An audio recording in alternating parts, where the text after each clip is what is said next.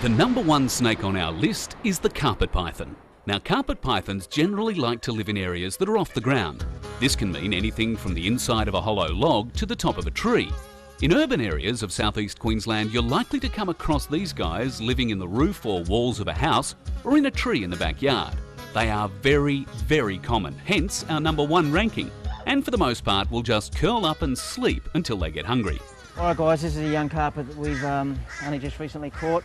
Now what I want you to understand that out of all the breeds of snakes here in the Gold Coast, the two most common are the green tree and the carpet.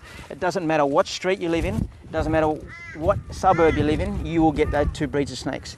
Now a lot of people hear me say green tree and carpet. They assume that they all look exactly the same. Green trees do not have to be green, carpet pythons do not have to look like this fellow.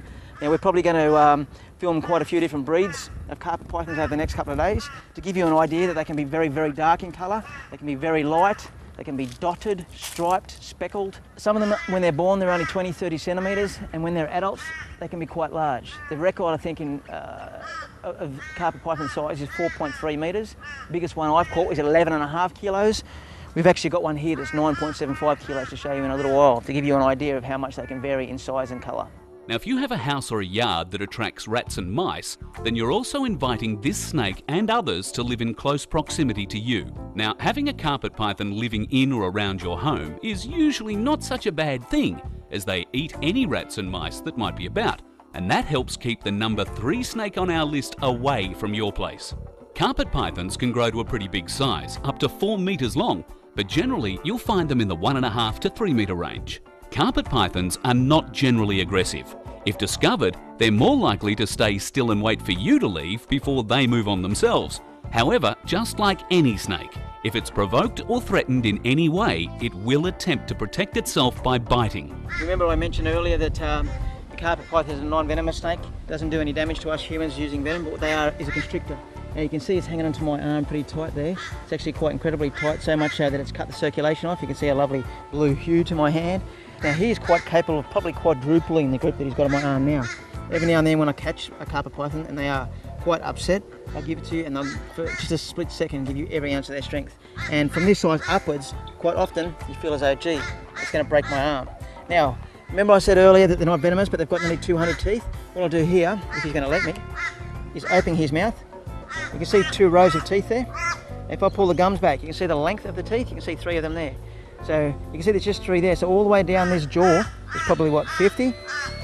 Then there's that jaw there, and then 2 center rows of jaws. And if I can get him to open his mouth a little bit further, see that hole in the middle of the top of his mouth? That's where, when they poke their tongue out and smell the air, they stick their tongue up into the roof of their mouth, which is called the Jacobson's organ. That's basically a direct link to their brain. So instead of sucking the air in through their nostrils and breathing it like we do, they get the particles of air on their tongue and then stick it directly up into the organ, which gives them an instant readout saying this is animal, mineral or vegetable. Now also you might be able to notice on his bottom jaw, if we can see with a bit of light there, see that funny looking snorkel looking thing that's quite sharp, but you'll see it open. See it opening now and taking a breath? What that is called the glottis. Now it's like a snorkel or a tube. You can imagine an animal like this carpet python that eats a fruit bat or a possum or something that's well and truly larger than his body. He's going to have his throat blocked for over an hour. So you think, how does he breathe? What he does is he actually sticks that glottis out the side and uses it just like a snorkel. You see me taking a breath now, open up. Now snakes have 2 lungs just like us. One of them is only very small and only does a portion of their breathing, and the other one is rather large, going all the way down their body.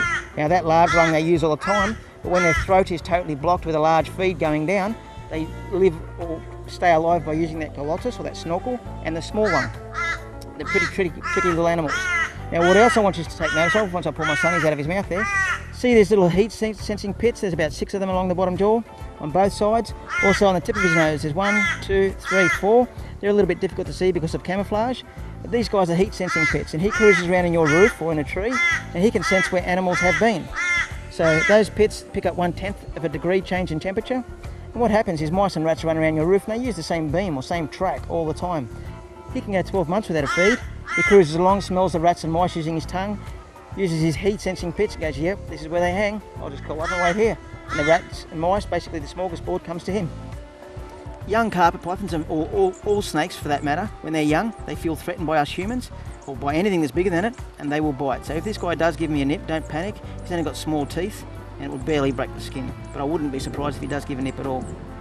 At this size, he'll get up in your roof, he would find himself a brick with a hole in it, he would curl up there, and he would probably spend the first 12 months of his life hunting down geckos, looking for little mice. Once he gets to about 3 times his size, then his diet will change over to just about pure mice.